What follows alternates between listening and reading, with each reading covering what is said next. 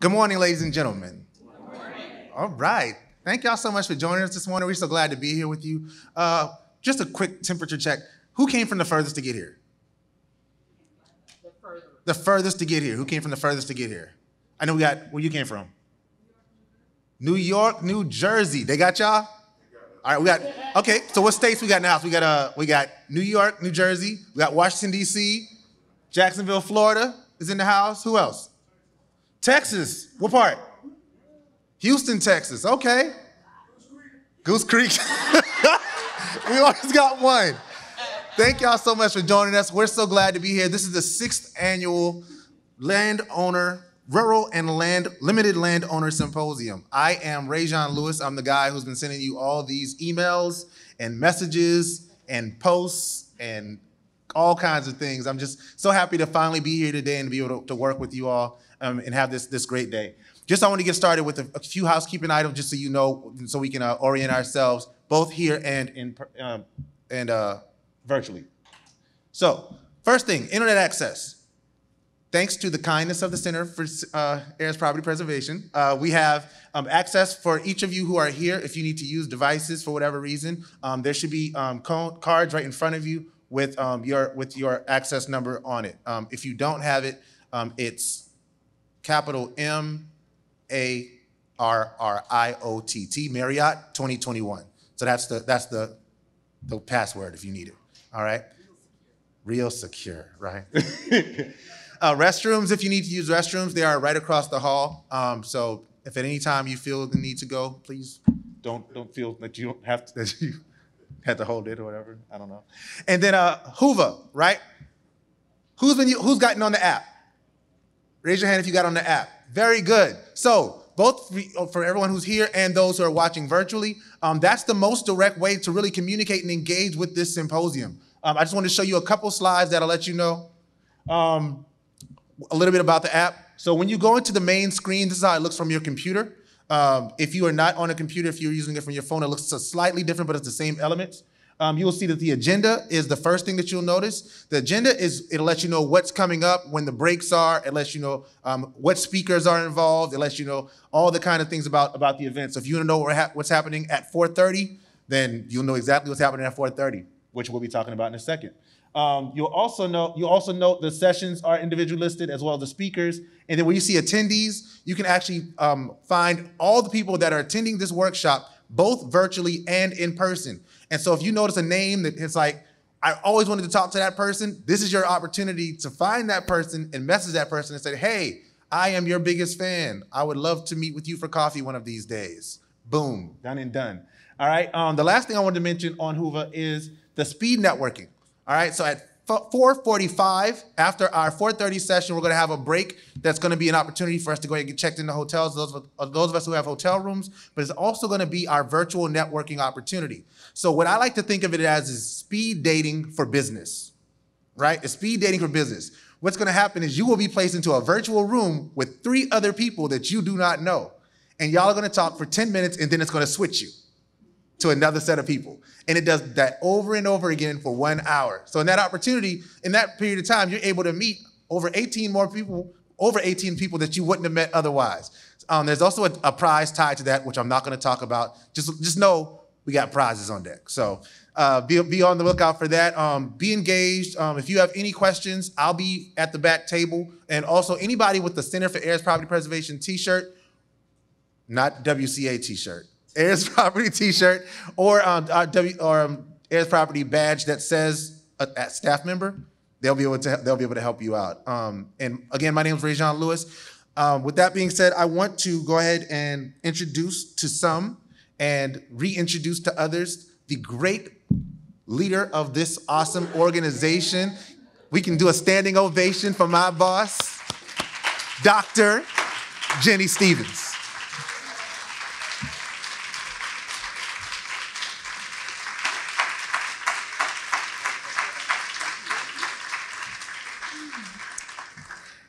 Good morning.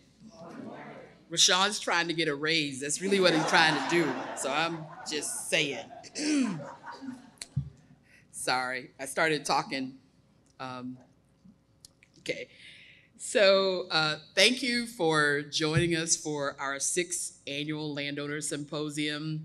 I'll say thank you to those of you who are here, as well as to our virtual participants. Last year we were totally virtual, but this year we wanted to make it a hybrid. So let's see how this works. So before I get started, you know, we lost a friend, a colleague, a sister, great attorney earlier this year. So maybe we pause for a moment of silence in recognition of Danielle Hope Watson.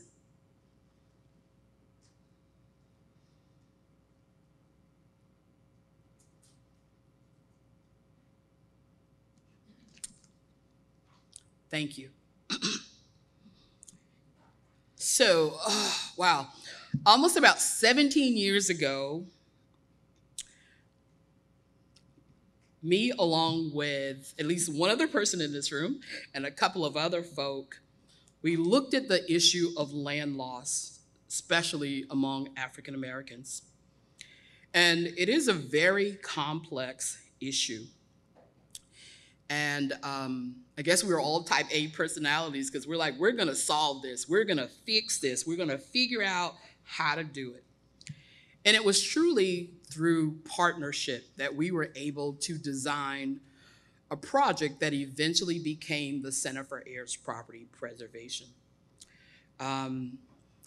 We started this work and we were only working in 4 counties, and we would go and do presentations and folk would remind us, oh, you only work in 4 counties. But now, fast forward 17 years, we truly are walking out the vision we created in 2010. And that vision was to be the hub for the issue of heirs property and to be the national leader on the issue. So let's give ourselves a hand because we are progressing towards that.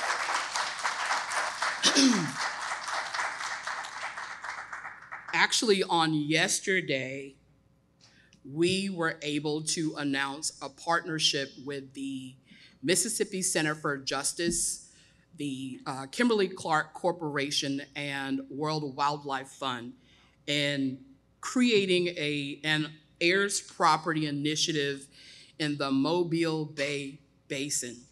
Now, the Mississippi Center for Justice, they already have been providing a lot of education around the issue and even some limited services, especially after natural disasters. But here's an opportunity for us, and you know, how we get calls. We've been receiving calls over those 17 years from many states, from folk who want to know, how can you guys help us? And unfortunately, we'd have to say we can't because we don't practice law in those states.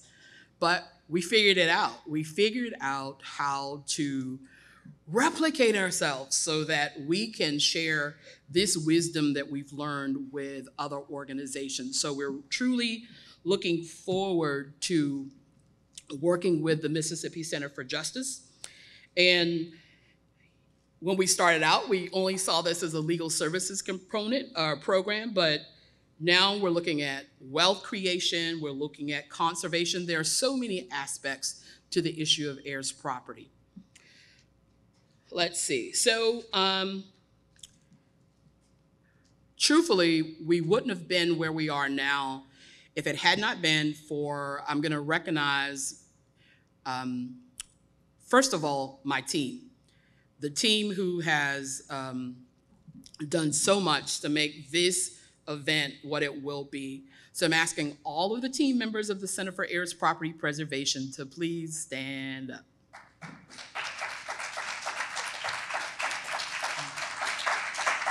Thank you. And there are a couple who are still out in the hallway. And then I'd be remiss if I did not acknowledge the board members who are here today. Ask that they stand up. Might be only one. Well, current board members and former. How about let's do that. Current and former board members, please stand up. All right. And then along the way, we created something we called the Woodlands Community Advocate Institute. So all WCAs in the house, stand up.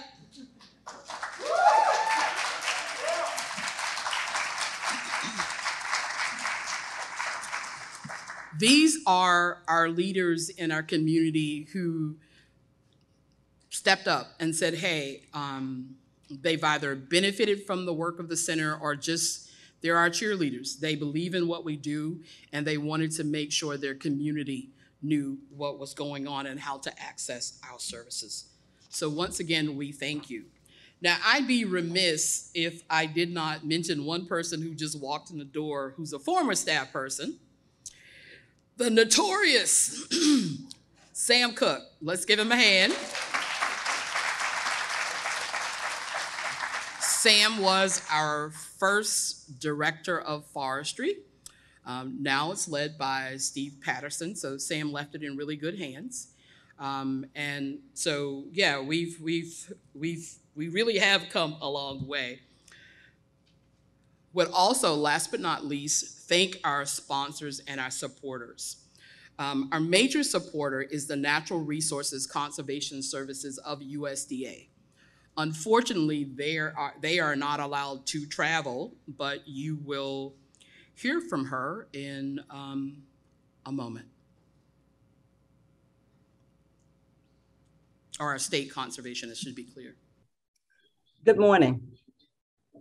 It's good to be able to speak with you at this 6th annual South Carolina Rural and Limited Resource Landowner Symposium.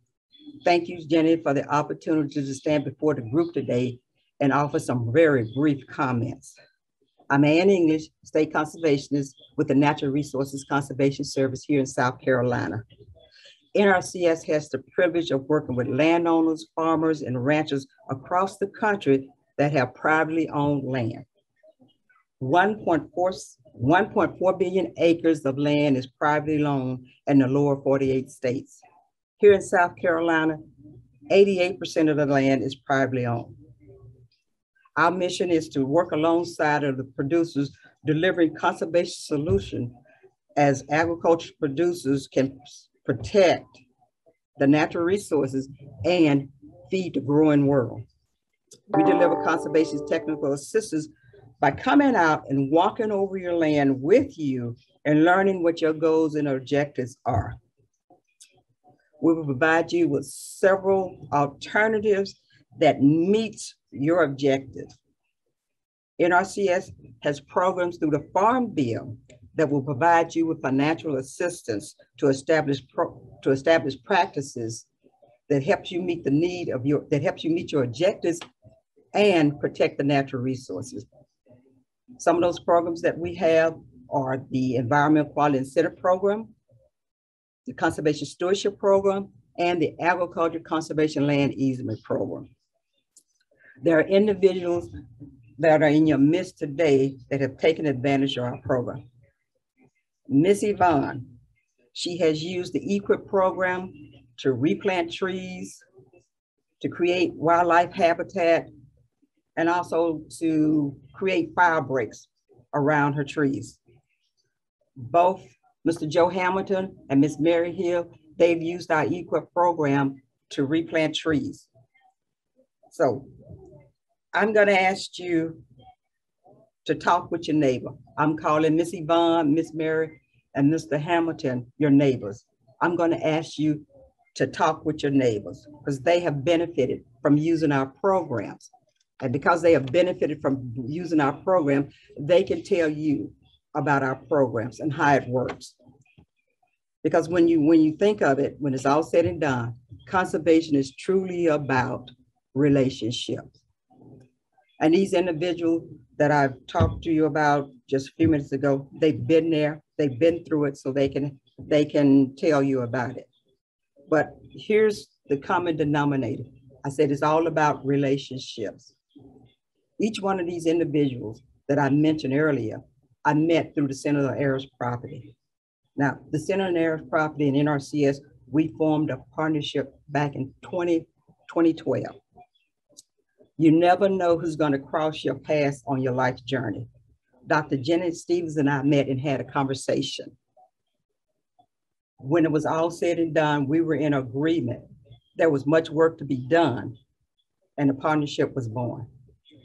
Jennie and her staff hosted several meetings and workshops, providing information about heirs property and inviting NRCS to be at the table to give a presentation about our financial programs and how they could benefit you. Now, this allowed NRCS to meet individuals who probably would have never walked through our door. So Jennie and I, we still look for every opportunity there is to collaborate together in order to bring individuals to the table in order to gain knowledge about heirs property and about USDA programs. In closing, I'd like to leave you with these 3 thoughts to think of when you think about NRCS. We meet people where they are. We'll come out, we'll walk over your property with you, look at it, give you your assessment, but we're coming out to you, we're meeting you where you are. Conservation is about relationships. It is truly about relationships. Had I not met Jennie Stevens, I never would have had an opportunity to learn about the Center for Heirs Property or meet the people that I mentioned and several others that I didn't mention. So it's about relationships.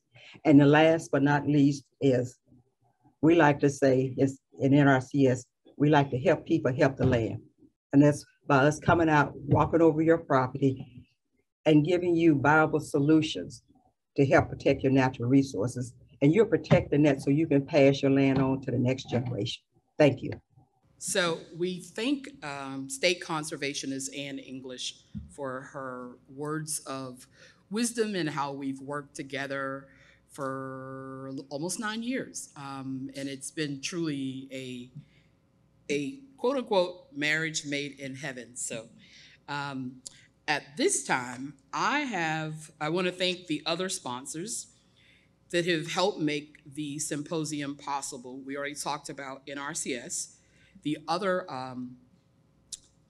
sponsors, and I'll do the USDA cluster first, is the Office of Advocacy and Outreach, better known as the 2501 program for those of you who are familiar with USDA, the National Institute for Food and Agriculture, and the Southern Sustainable Agriculture Research and Education program. So those are our USDA sponsors, additional USDA sponsors. Then there is Ag First Farm Credit Bank, Enviva, and the South Carolina Sustainable Forestry Initiative Implementation Committee. So please, let's give a round of applause for our sponsors for helping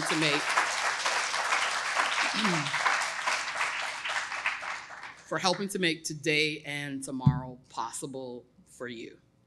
All right. Now I have the pleasure to introduce our keynote speaker for this morning.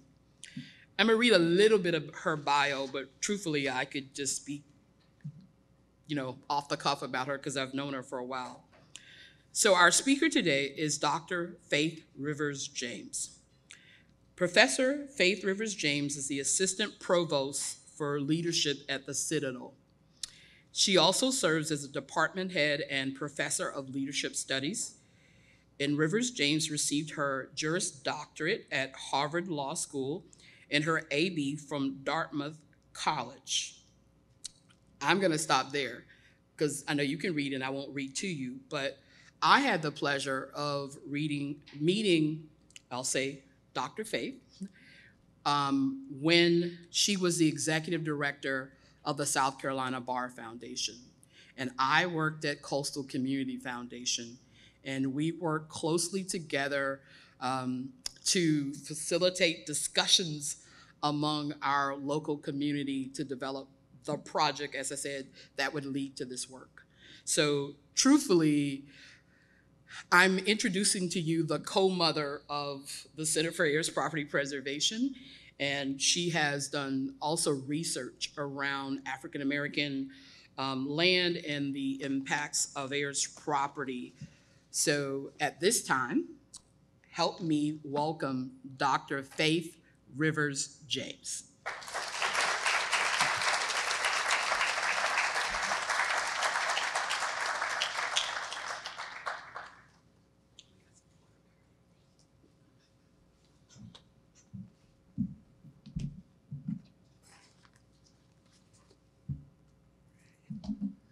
Well, good morning, everyone.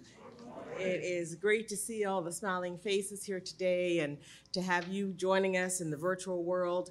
It's just good to see somebody else outside my household, right? It's nice to gather somewhere else. We've missed all of this.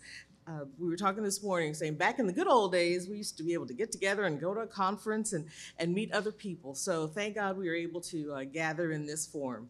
And so I want to thank all my friends at the Center for Heirs Property Preservation for the kind invitation to join you today. And as Jennie said, this center is fulfilling a dream of a seed that was planted a long time ago. And Dr. Jennie Stevens and I, we go way back, as the song says. And we've worked together tilling this field, and it's so good to see all the fruit that it has borne. And I guess it was about 10 years ago, I met a young lawyer with a kind smile and a dedicated heart in Josh, and it's just been a pleasure to work with him and to see him grow and develop and to take this on as his passion. And so working with Jennie, you know, all things are ordered. And so meeting her and being able to work with her really was a big help and a spark for us. You see, we're both binyas, as we say, down in Charleston and in the Low Country. And so we knew all too well the stories of Black landowners who'd lost their land. And I bet everybody here knows somebody or has a family member who's dealing with the grip of the heirs property conundrum. And so rather than keep wringing our hands about it, we've all come together to do something about it. And as Jennie mentioned, I was thrilled to learn that the Community Foundation and the Trident Urban League were working on these issues way back in the late 90s. And I was at the Bar Foundation at the time, and so our foundation started working together on the issue. Now, who would have thought that the Community Foundation of Charleston, South Carolina, and the South Carolina Bar Foundation of Lawyers would join together to help heirs property owners protect the most fundamental American right, the right to pursue happiness through property ownership. And we couldn't have done it without the guidance and support of the Ford Foundation. And so I want to pay homage to the genius of Carl Anthony, who was our program officer. He was our champion and our guide. We went up to New York to the Ford Foundation and met with Carl and had a great opportunity to explain our work. And we were able to host Carl on a visit down here in Charleston. And he heard many of the dimensions of the problems that heirs property owners were dealing with. And as we sat there in that old Community Foundation office downtown, right there above the old Bluestein's menswear shop, Carl summed it up with a sentence that personally I didn't fully grasp at that time. Carl was listening intently to these multiple stories and our challenges with developing a comprehensive strategy. And he said to us, "What you have here is an equitable growth problem." Now, I don't know about you, Dr. Stevens. I can only speak for myself. But maybe you and our friends Madeline McGee and Richard Hendry got it. But I'll tell you the truth, I didn't have the faintest idea what he was talking about. But I nodded vigorously. It was the Ford Foundation. I nodded my agreement. I said, oh yes, we have an equitable growth problem. And over time, with Carl's help and the Ford Foundation's support, we were able to see that heirs property is more than just an inheritance problem. He helped us connect the complex web of issues that intersect over land that is owned by African Americans, owned by people who did not and still do not have access to affordable legal services, to people who live in rural areas and exurban areas facing urban sprawl coming into their areas. He helped us guide those who face disadvantages in the property tax system, to those who've been placed on the back burner of farming support operations, to those who were unable to securitize their land assets and access the mortgage market, the equity market, and the educational financial support, and the list goes on. It was all a different way of looking at intersectionality, but all these factors provide a very complex way of saying that with heirs property, it's all jacked up. What became clear to us was that it was more than a black and white issue as I'd considered it growing up. In fact, it was a black-green-white issue where we could come together and find common interests with environmentalists who shared our community preservation goals. We sought out the land use planning community, learned all about water and sewer infrastructure, and we grappled to balance access to clean water for residents who were putting a well and a septic tank pretty close together. And we balanced that with the need for sewer infrastructure that would enable us to utilize those low lands and build a couple of houses on a family's tract of land. And so with this charge, our foundations brought in the Bar Association, the Coastal Conservation League, our Legal Aid Society, our Appleseed Legal Justice Center. We brought them all to the table to study these causes. And we engaged with real estate lawyers and judges to examine the partition sale process as our courts had been administering them. Appleseed Legal Justice Center actually brought judges together with other lawyers to train new lawyers to deal with these cases. And so, despite old thoughts, we brought a wide range of leaders from various perspectives to the table, and we all tried to figure out how the judicial and land management process could be improved for people who held property within their family. And we call this collaboration HP3, the Heirs Property Preservation Project, HP3. But the title reflected our collective agreement that we would focus on the vision and the promise, not just the problems with heirs property. From the outset, our goal was to support economic empowerment of heirs property owners so that family members could create intergenerational wealth. And over time, HP3 became more than a project. It became a viable entity, and the Center for Heirs Property Preservation was born then and is growing now. The center's team accepted that challenge to combine the best of community engagement, legal services, and grassroots leadership. And many of you have relied on them for information, instruction, services, and support at the most critical of times, when hearth and home are at risk of loss, when families are falling into old disagreements and transferring that disagreement onto the land, and when you're looking for a plan that will preserve your property and take your land ownership to the next level. And so the center has been there, and they are helping hundreds of landowners protect and preserve thousands of acres of land. And I'm just glad to know you. We really appreciate your work. And so that brings us to our topic this morning, and that is to deal with the challenge of ameliorating the disadvantaged status of heirs property. And to do that within our legal system. And so that's what I'd like to talk about this morning. In the quest to prevent Black land loss, the center focuses its work on three buckets. First, prevention. Second, resolution. And third, wealth generation. So prevention, resolution, and generation. Prevention. From the very beginning, our heirs property preservation efforts set out to prevent land loss through community-based legal education. And we provided client counseling to folks who came to these workshops all over our state. And we strongly believe that information and education could help clear up some of the misunderstandings that folks have about their property. And we took to the streets and the airwaves to launch a series of clinics and workshops that covered everything from simple wills to land use planning. You might remember that old first video we produced with Ann McGill from our local news station here. And we recorded some of that video out at my grandmother's house. And we distributed hundreds, maybe thousands of copies of this thing all over South Carolina. And even our educational television group broadcasted statewide for us.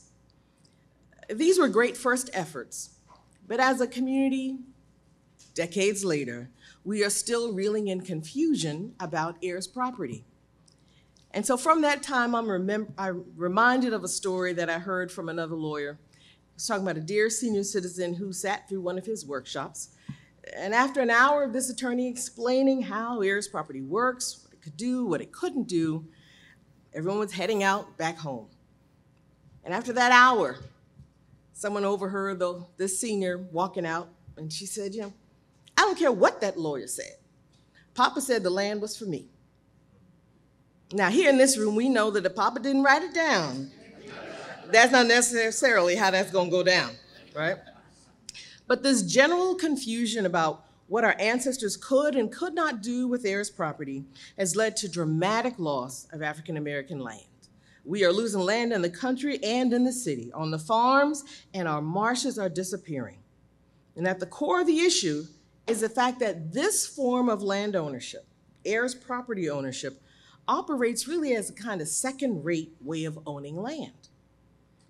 Now you may say, Professor James, what's the difference? Right? You teach property, what's the difference? As long as I've got a deed, somebody paid for it, a deed's a deed, right?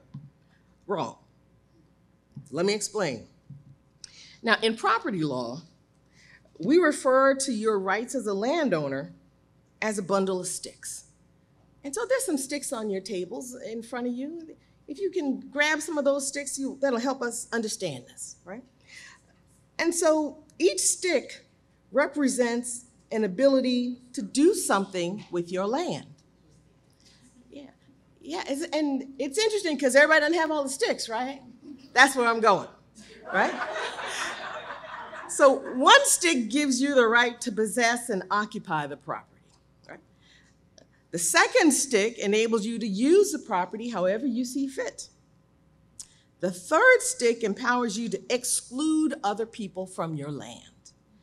And finally, the fourth stick, that last stick, grants you the power to transfer the property to somebody else. So think about it. It's not complicated. Think about when you lived in an apartment. Right? Your landlord has the right to take away that possession stick if you don't pay your rent. Right? If you live in a subdivision, the homeowners association usually maintains some control over how you use that property. Right? You can't keep old cars in the front yard, and some of them even give you a ticket if the grass is too high. Right? And then when solicitors and scammers come through your neighborhood, knocking on the door, you've got the right to exclude them by telling them to get off your land. Right? Don't use a gun, just tell them to get off your land. Right? And last but not least, you might plan to sell your house and buy another, or pass it down to your children. So each one of these sticks gives you certain rights. And some of you have 4 sticks. But if you hold land as an heirs property owner, the law effectively takes away some of your sticks. You've got that one stick, the right to possess and use the property, but now you have to share that one stick with all your siblings, your cousins, and even Bebe's kids from up north. Right? And so with heirs property in the law, we call that a tenancy in common, right? So we're tenants in common with the other heirs. And we all just start off with fewer sticks in our property rights bundle. Now, you might have observed that lots of people own property together, right? And they hold it as joint tenants. And they don't seem to have all these problems, do they? Maybe. They have some of those problems, right? Joint tenants do have to figure out how to share these sticks. But there is a key distinction that has a significant impact on the history of African American land. Right? So for joint tenants, the law pretends that if one of those tenants dies, that the other tenant owned the whole thing. Right? The person who died, their interest just disappears like magic. Right? And so the land goes to the last man standing. Right? They are able to keep and hold that title all together, and then they get to decide what they want to do with it later. Right? But heirs property owners, we're just tenants in common. And we have an undivided fractional share interest in the property, not like joint tenants who share the whole interest in the property. It's semantic, but here's what it means. Heirs property owners end up sharing inherited property with their aunts, uncles, siblings, generations of cousins, nieces, and nephews. And so over time, rather than consolidate our land and wealth from generation to generation, heirs property owner shares just get smaller and smaller and smaller with every successive generation. And then, when that huge group is there, all it takes is one cousin to sell their piece of that possession stick to somebody else, and then they invite a random stranger into our ownership pool. Now, if that stranger doesn't know you, he doesn't care about the land, then there's no problem. But if that stranger is a developer, then you've got a problem. Right? That developer could have been trying to get your local family to sell the land for years. You might have even run him off your property. Right? But now you don't have that stick that allows you to exclude him because he's got a piece of your possession stick. And so with the law of partition, the developer could utilize the legal system to get his piece of interest out and purchase your property that was never put up for sale. And that's where the center has made its mark, right? The center's effort to resolve heirs property issues is critical to the preservation of African American land. Knowing what we know now about these sticks in the bundle of rights, nobody would ever set out and go out and say, hey, I want a tenancy in common. You wouldn't choose it. Right? But if you don't make a choice about the disposition of your assets, the state has a plan for you. And they say, we're going to break it down as tenants in common from generation to generation to generation. It's an uncertain estate. And if people are inclined to sell, it gives you a tenuous title to your property. We call that a cloud over your property. It's cloudy because you can't really see who all has an ownership interest in that land. Right? But for starters, we are blessed to come from ancestors who had the temerity and the industriousness to come up out of slavery and sharecropping. They scraped and scrounged their pennies together to purchase land for our families. And so we're grateful that we're able to even inherit that, right? But before emancipation, when the Union Army occupied St. Helena and the Beaufort area, formerly enslaved African Americans got busy trying to buy land. They were the entrepreneurs of their day, the root of Black enterprise in our country. And they were carrying on the traditions of their ancestors whose rice cultivating skills had been kidnapped, trafficked across the Atlantic, and appropriated to families who got their land grants for free from the King of England. These ancestors were neither slave nor free, but they planted the seeds of economic hope and family security with their land policy recommendations to the United States government. And later on this afternoon, we'll get into some of that history, but particularly here in this Gullah area, on the Gullah coast of the Low Country, we know that that promise was very important. And we had more African American landowners in the state of South Carolina than anywhere else in the country. It was here where that dream was born, even though the federal government offered and reneged over and over again on the promise of land ownership. And when they did sell it to us, they sold it to us at a premium cost. And then General Sherman came through and he promised freedmen up to 40 acres and maybe a mule along that plantation-ridden lowlands, but they never delivered.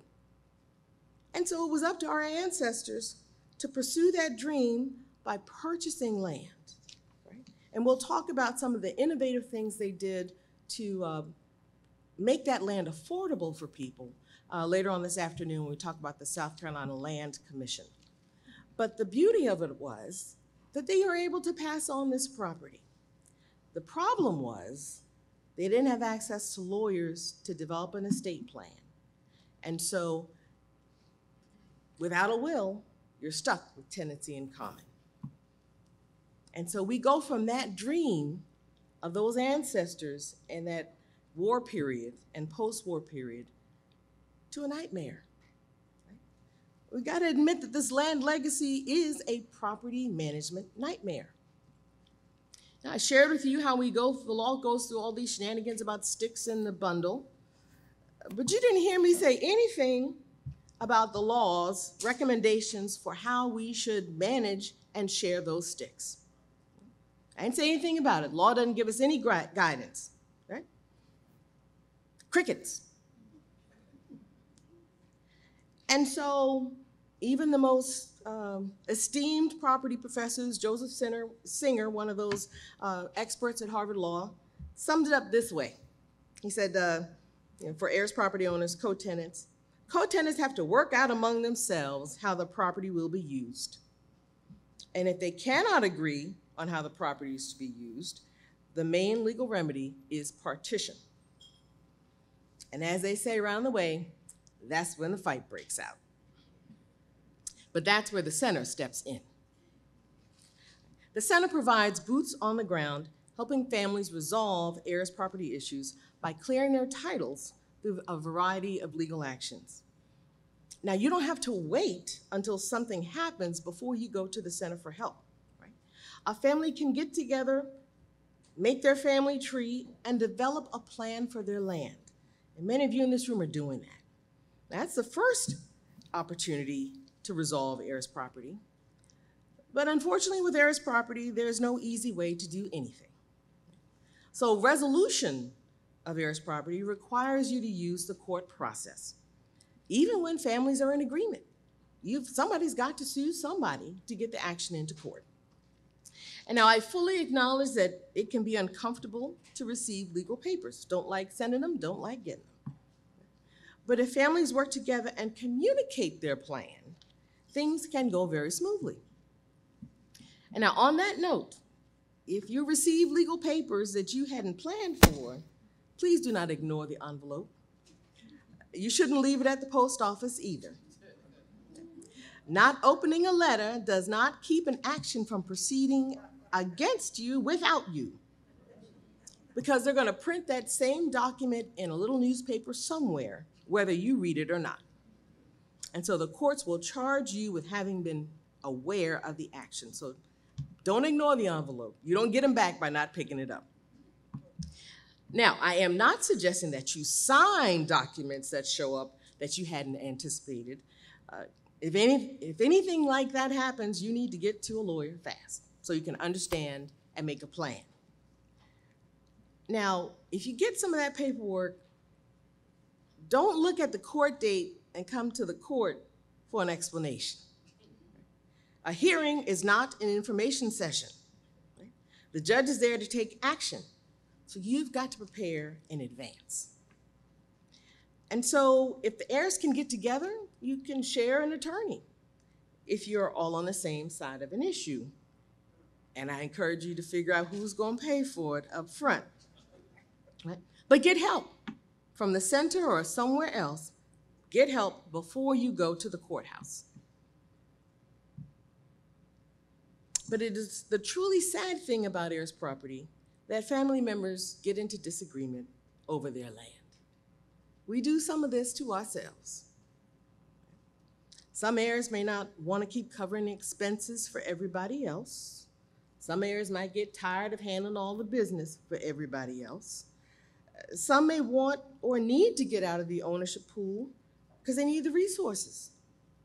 But the only way out is to walk through partition. So partition is the primary method that courts use to split up co-tenant ownership pools. Judges may be able to partition the interest by dividing the land itself. And so partition in kind is an option. So for example, if you got 20 acres and 20 heirs, you can divide that 20 by 20 and get 1 acre apiece, right? Yeah. But math, not that simple. It's not that simple. So just like those stick rules that we were talking about earlier, the law has a principle that says that land is unique. And so within those 20 acres, some might be on the road and some might be on the water, and some of those acres might fall in the bottom. And that can complicate things so that the math is not that simple. So if you can't figure it out, judges may say they can't figure out who should get which parcel.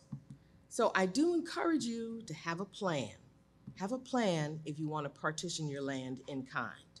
Try to have a family agreement before you get to the courthouse. If you don't have an acceptable plan, or, and this happens a lot, if there are too many heirs, say 20 people to share 1 acre, then the judge is going to have to send this another way. And so he may send you straight to partition by sale. Now, the results of partition sales can be tragic. Family farms and compounds can be broken up. Family elders might be displaced. And whether it's a mortgage foreclosure, short sale, or partition sale, nobody goes down to the courthouse to pay full price. They go there to buy bargains. Right? And so judicial sales under exigent circumstances usually result in a deep bargain discount, meaning that the families not only lose their land, they also lose wealth along with their land. So partition sales are the primary mechanism by which heirs' property is lost. But even at that stage, thanks to the work of the Center and our allies in the heirs property preservation community, some states now have better tools and a more fair process to handle these partition sales. So my good friends, Professor Thomas Mitchell and Dean Phyllis Craig Taylor, they led our community's efforts to reform the partition process and created the Uniform Partition of Heirs Property Act. And we've got to thank and pay homage to the work of the late Reverend Clemente Pinckney, who authored South Carolina's provision that gave heirs the right of first refusal in the event of a partition sale. Right? And now all states that adopt this uniform statute have the benefit of Reverend Pinckney's genius in that statute. And in the past, South Carolina has also been a little ahead of the curve in that they offered the ability to partition by allotment. And when they say allotment, it just means they could have a blend. Some people could walk out of the partition with land, and the others could walk out with money or pay money in an exchange. But it allows you to work it out without necessarily going straight to a sale. And our state Supreme Court in the early 2000s was an early adopter of the concept that judges could consider sentimental attachment and long-standing care of the property when they're trying to figure out a fair resolution to a partition action. And I'm happy to let you know that I advocated for those in the uniform statute, and now those provisions are available in states that have this uniform act. So the collaborative work that we began here, up and above the old Bluestein store, has helped to shape the national response to the land loss crisis that is plaguing African American heirs property owners. Judges now have the tools to avoid partition or to split the partition through allotment and cash. And when a sale is the inevitable end of a partition, the procedures are more in line with traditional real estate practices than fire sales on the courthouse steps. And this gives us a better opportunity for heirs to receive fair market value for their land. And that is the key. But to get to those remedies, right? I said you could have a right of first refusal. You might split it between land and cash. To do that, we need some resources, right?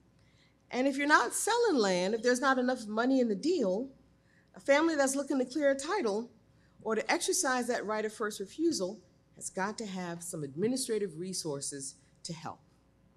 And so we hope that those who are in the philanthropic community and in our government will continue to consider ways that they can support these administrative costs. And I think that given the special historic nature of this land, special provisions should be made from administrative budgets and government grant resources, or perhaps even revolving loan funds that advance these supplemental transaction costs in order to help families take care of those expenses. We do that in other closings. Why can't we do it with these? And so we could even consider repayment to be on a sliding scale basis, extended over time, or make it a personal debt instead of a debt that's attached to the land. That's where we need more creativity in this room and in the thought group that's looking at heirs property. And so I hope that all of this will inspire us to continue to be involved in the center's third bucket of activity, and that is preserving heirs property to help families generate wealth. It's a green issue for environmental reasons, but it's a green issue as well for cash. We're looking for ways to own our land, hold on to it, and generate resources that can pay taxes and cover expenses. Right? Looking at ways that we can work with the environmentalists through conservation easements and sustainable forestry. And so, our whole popular culture is focused on intergenerational wealth. From the TV folks in Huntsville to New York City to the halls of Congress, we're now focusing on how do we get wealth down to the next generation. And that is the charge that the center is leading the way in now. So there are other vehicles that we can use to reduce the disabilities of heirs property using different corporate forms. But just know this, when you're looking for those sticks in the bundle of rights, as an heir property owner, you don't have them all. And so you want to get out of what we used to consider sort of a poor man's trust, right? If it was heirs property, you couldn't sell it, right? Couldn't be mortgaged, so we thought. That's not how it is now. And so I encourage everybody to get out of that unstable form of ownership, right? Heed the lessons that the center has been giving us and work your way toward having a more secure form of title. And now the center, you're at the forefront of this national effort to help families preserve all their property. And it's perfectly on time, because I'm on the last paragraph.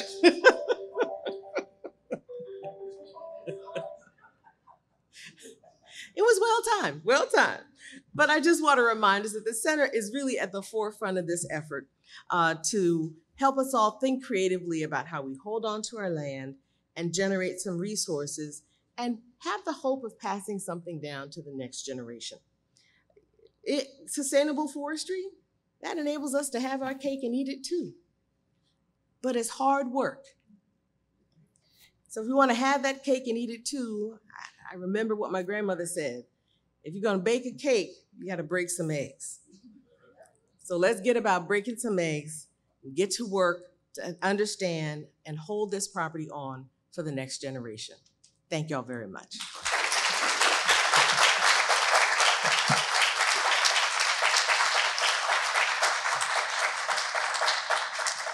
Thank you, Jennie. Jennie has saved my marriage. Because I was so excited and enthralled with the tribute to her that I didn't point out to you all that handsome fellow over there in the dapper jacket. That's my husband, Perry James. And I appreciate him very much for coming out and supporting. But she also saved my marriage because I had been walking around with some of these law articles that I have written, and Perry's tired of the clutter.